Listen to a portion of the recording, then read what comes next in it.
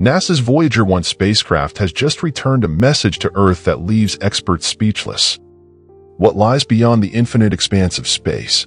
Join us as we investigate this astounding discovery. Hello and welcome to Space Time. Subscribe to our channel and follow us. Voyager 1 was launched on September 5, 1977, and has been in space for nearly 44 years. In 1990, it reached the heliopause, the outermost point of our solar system. The sighting of intense radio emissions from the vicinity of black holes was one of Voyager 1's most remarkable discoveries. Charged particles accelerated to near light speed in the vicinity of a black hole were considered to be responsible for these radio emissions. Voyager 1's discoveries confirmed the existence of black holes and helped us grasp how they interact with stuff around them. When Voyager 1 made a startling discovery, the scientific community was startled. It discovered a significant decrease in the amount of particles originating from the Sun while increasing the number of high-energy particles originating from outside our solar system. This meant that Voyager 1 had entered interstellar space. But that's not all. Even more amazing, Voyager 1 discovered evidence of a black hole. It identified a particle beam moving at nearly the speed of light. A shockwave formed this particle stream as Voyager 1 left our solar system and entered interstellar space. The presence of a black hole was revealed by this shockwave.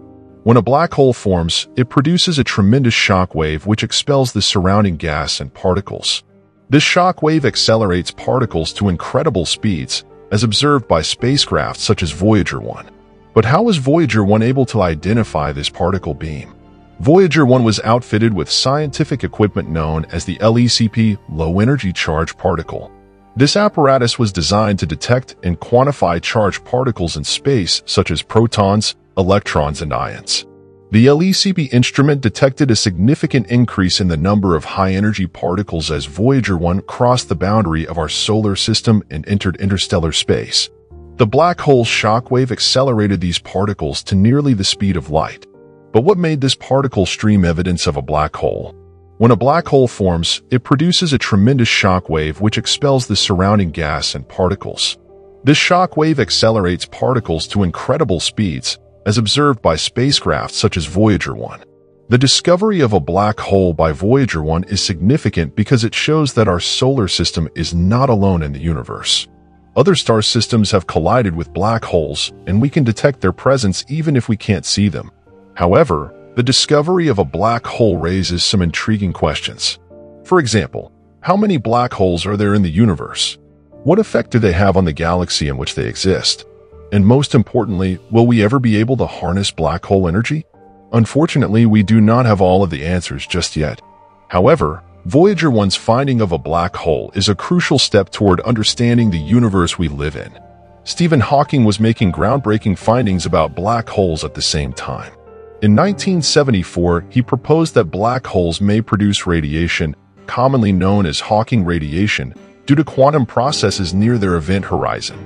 This discovery called our knowledge of black holes and their behavior into question, hinting that they could gradually disappear over time. Hawking's research on black holes encouraged the development of string theory, which seeks to reconcile general relativity with quantum mechanics. The discoveries of Voyager 1 and Stephen Hawking have had a huge impact on our understanding of black holes and the cosmos as a whole. They have challenged our assumptions, resulting in new discoveries and ideas.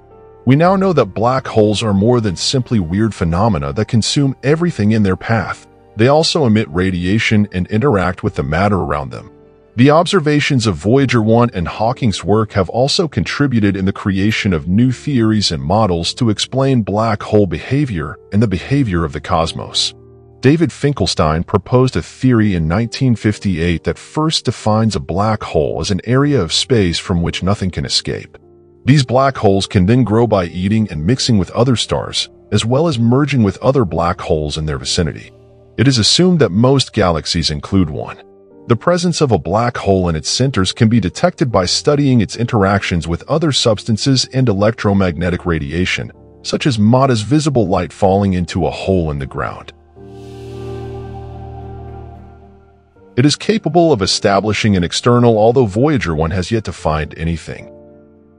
According to physicists, any hints of such minute black holes, however, they say that the proposal should be explored and not be ruled out because Voyager 1 is still in functioning, since Voyager 1 is currently transmitting data back and will continue to do so. This will continue until the year 2030. Additionally, quantum mechanics argues that empty region isn't truly empty, but is instead filled with a seething sea of virtual particles and antiparticles, which pop in and out of existence. This phenomena is known as vacuum fluctuations, and it happens as a result of quantum physics' uncertainty principle. How does black hole form? Here's the answer to it. When a large star collapses in on itself, black holes develop. The gravitational force becomes so tremendous that nothing can escape it, not even light. The event horizon is defined as the point beyond which escape is impossible. When an object exceeds the event horizon, it becomes trapped in the black hole's gravitational attraction. The stronger the gravitational pull gets as the item approaches the center or singularity. Items that fall into a black hole start spinning around it, generating an accretion disk of gas and dust. The friction of this disk heats the material, causing it to emit light and other forms of radiation. Contrary to popular belief, black holes do not exist indefinitely. Stephen Hawking's Hawking radiation hypothesis suggests that black holes lose mass over time as they emit radiation. The black hole will eventually collapse.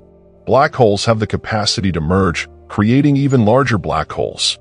When this occurs, the resulting black hole emits a burst of gravitational waves, which advanced instruments like LIGO can detect. Despite their mystique, black holes play a crucial role in shaping the universe we live in. They work like cosmic vacuum cleaners, sucking in and devouring anything that gets too close.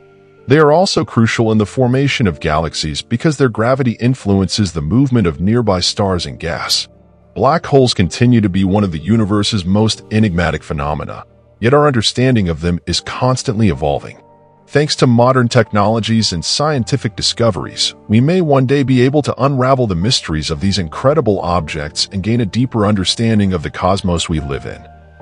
A single particle may fall into a black hole. The quantity of radiation discharge grows in proportion to the black hole gradually losing mass due to the evaporation process as the other exits through the black hole in what is now known as Hawking radiation. He proposed the Hawking radiation theory, according to which black holes emit radiation and lose mass over time. This is caused by quantum mechanical events at the event horizon, which can produce particle-antiparticle pairs. Did you know that smaller black holes weighing tens of billions of tons should have extremely high temperatures? This is because the temperature of a black hole is inversely proportionate to its mass. The temperature of a black hole decreases as its mass increases. Larger black holes emit less radiation than smaller black holes, which emit more radiation because to their higher temperatures. According to Hawking, black holes are not completely black. They emit a small amount of radiation due to quantum mechanical events surrounding the event horizon. Because of this radiation, black holes lose mass over time, eventually evaporating completely. Hawking also proposed that the temperatures and entropies of black holes are related to the amount of information they contain. This concept of black hole entropy has been a focus of research in quantum gravity, leading to the development of the holographic principle, which asserts that information contained within a black hole is encoded on its perimeter. Kip Thorne is an astrophysicist who has spent his career studying black holes. He proposed the concept of a wormhole, which is a fictitious tunnel connecting two points in space-time. Thorne's work has had an impact on science fiction, and the concept of a wormhole is commonly used as a plot device in films and television shows. Haven't black holes in Voyager 1 and Discovery blown our minds? Then click the subscribe button to stay up to date on future videos like this. Andrea Ghez is another astronomer who has produced important discoveries in the subject of black holes. Her team identified a supermassive black hole at the center of our galaxy, the Milky Way. This discovery has provided crucial insights into black hole behavior and the effects it has on nearby stars and gas. Alright everyone, that is all for this video. Thanks for watching. Is there anything you'd like to say? Please tell us in the comments section below, and remember to subscribe and ring the bell so you don't miss any of my daily videos.